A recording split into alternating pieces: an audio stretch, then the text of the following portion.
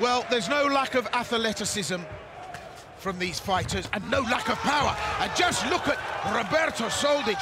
Just where does he get that power from as he bangs in those big hands? But Plessis, well, he's a joined-up fighter. He's going to bring an awful lot of wile and guile to this. And Soldic just needs to keep cool. I have to say, Soldic has been very focused into the build-up to this. And we saw, you know, earlier on before the fight, he was very cool, very focused, wanted to keep on point. Has Plessis got what it takes to stop a man that's as focused on keeping that title belt as Soldic? And Soldic kind of plodding forward, short little steps, standing very flat, ready to deliver power. He's rocked him, Will. He's rocked him.